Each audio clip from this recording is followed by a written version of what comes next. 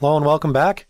In this lecture I want to provide a demonstration or solution of our previous challenge, which got you familiar with pointer syntax, the concept of a pointer, assigning an address to a pointer, and then displaying some output for a pointer. So let's bring up code blocks, and we're going to create a new project, a new C project that will just be called Pointer Basics, because it's going to do the basics of pointers. So we know how to do all of this. We're going to select console application, go, make sure we have C, and just call this Pointer Basics. This pointer concept is really important, so we're starting off slow and going on from there. So here we go, here we have our main. Now all we want to do is we want to create one integer variable and then one pointer variable, and we want to initialize both. So the first thing I'm going to do is I'm going to create an integer variable, and I'm just going to name it number, or num. And I'm going to initialize this, let's say, to 150. To create a pointer variable, we have to, and it's going to store an int, so it has to be the same type. To create a pointer, all you have to do is do the data type and then the asterisk in the declaration. And then we'll just call this pnum for pointer number. Usually you want to start your variables that are pointers with a p prefix. And it's a good idea to always, when you create your pointers, initialize them to null. Null is a special keyword that is saying that the pointer does not point to anything. Once we have both of our variables initialized, our num integer and our num integer pointer, we then want to assign something to our pointer, because right now our pointer is not pointing to anything in memory. And you want to make sure whatever you assign your pointer to, that actually has memory location for it, memory allocated.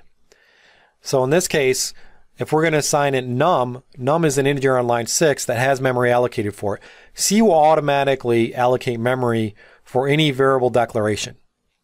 Even this pointer on line 7 has memory allocated just to store a pointer. It doesn't necessarily mean it has memory allocated for what it's pointing to. But so to assign pnum a value of an address, all we have to do is say pnum equals ampersand, which is the address of operator, and we want to assign that the address of num. Num has memory already allocated for it when we declared it. So line 9 is just assigning the address of num to a pointer. It's as simple as that.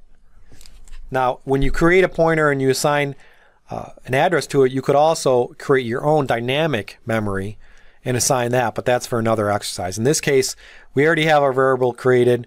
We're going to point to that variable's value. We need to assign the address of num. Now, after we've printed out, or we've done our assignments, we've initialized everything, now we just want to print out some information. So we're going to use the printf, and I'm just going to say, first I want to print out the value of pnum address. Not what the pnum value is for the address, but the pnum address. And here we can actually say the address of a pointer, so we're going to say p, and then all we have to do is put in here, we have to put in the address of our pointer. So here we would say address of pnum. And what is this going to give us? This is going to give us the address of the pointer that was allocated to memory. It's not the value of the pointer. The value of the pointer is also going to be an address. It's going to be the address of num. So here, let's first print out num as well then. So here we're just going to print out num address is, and again we want to print out an address, so we're going to say %p, and then we're going to say the address of num.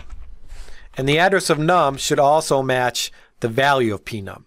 The address of pnum will be different because that's the pointer in memory. So we're going to print out the value of pnum, or I should say the address of pnum. And then we're also going to print out the value of the pnum variable. And this is also going to be an address. And this is just going to be pnum. And then the last thing we want to display is we want to display what the value that pnum is pointing to. So the value of what pnum is pointing to. And this is actually going to be the type that what it's pointing to is an integer. So this would be %d. And let's actually add some line feeds so we can read this.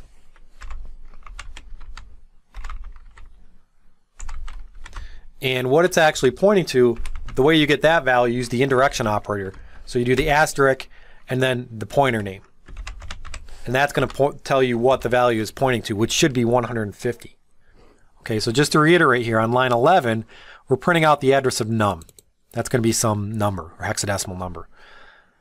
Then on line 12, we're printing out the address of pnum, which was just allocated on line 7, because you have to store the pnum pointer somewhere.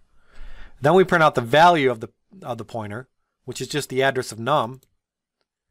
Right? And when we print out the address of pnum, we have to use the ampersand. And then we print out the value of what pnum is pointing to, which is dereferencing using the indirection operator. So now let's go ahead and build this and run it, and we should see all these values. So the num address, just this number in memory, is 0060FF0C. The address of pnum is going to be something different, 0060FF08. The value of pnum, which is the address of num, should match the first line, and it does, FFOC. And then the value of what pnum is pointing to, which is 150. So a pointer really can have 3 values: its address, the value of the pointer, which is another address, and then the value of what that address is pointing to. Right? And again, ampersand always gives you the address in memory. Pnum contains an address. You can print that out just by saying the name of the pointer. And then to get the value that it's pointing to, you use the indirection operator, the asterisk, and that will give you that value, which is 150. So these are the basics of pointers, getting you familiar with the syntax, when to use the address of operator and when to use the indirection operator, and then trying to explain just this concept of a pointer and how a pointer contains a value of an address. A pointer's value is an address.